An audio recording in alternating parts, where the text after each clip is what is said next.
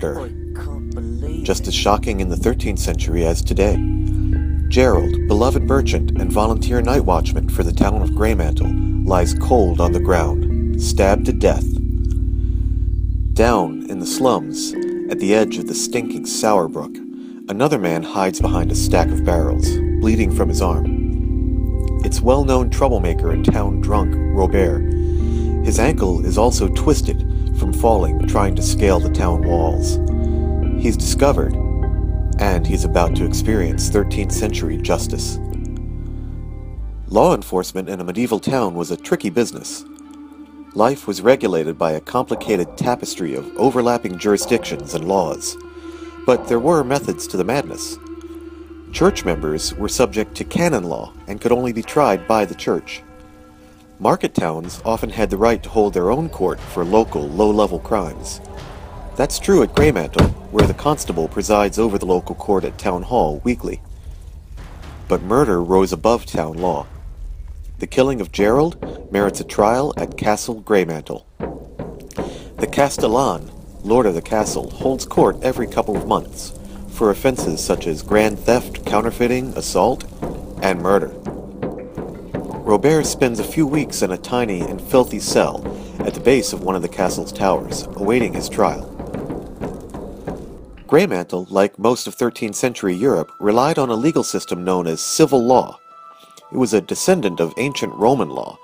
Civil law gave instructions on how to handle and punish nearly any crime imaginable. There were no juries, and lawyers didn't plead cases. Instead, a judge was given all the facts of a case, and then had the sole power to pronounce guilt or innocence, and prescribe the punishment. Robert stands now in front of the Castellan, lord of Greymantle. After speaking to witnesses and interrogating Robert, the Castellan has little doubt. He pronounces his verdict: execution by hanging the following day at Terce, which is about 9 a.m. Cheers and jeers greet Robert as he is led away from the great hall back to his cell. Had Robert made any important friends in town, he might have had a chance to appeal his death sentence to the crown. But he was unloved, and his victim was well liked.